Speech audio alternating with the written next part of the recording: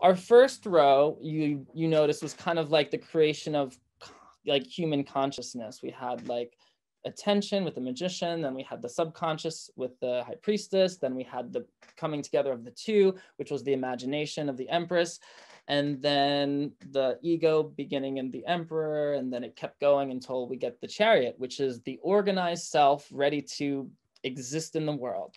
So we're at this place where we have an ego, we have a self, we can interact, we have all these, we have, go through the functions of the last video, and you'll notice how we have like sight, memory, imagination, attention, all these things to be human.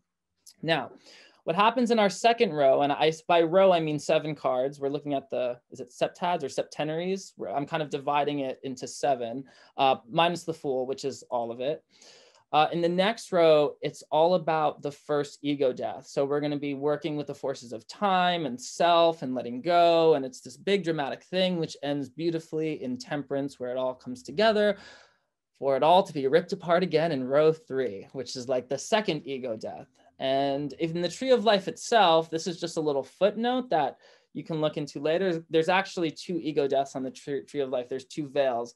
There's the veil. There's the first veil, the veil of Paraketh, and then there's the abyss. And you go through those 2 veils, and then there's the third veil would be technically Keter, which is like God mode, you know?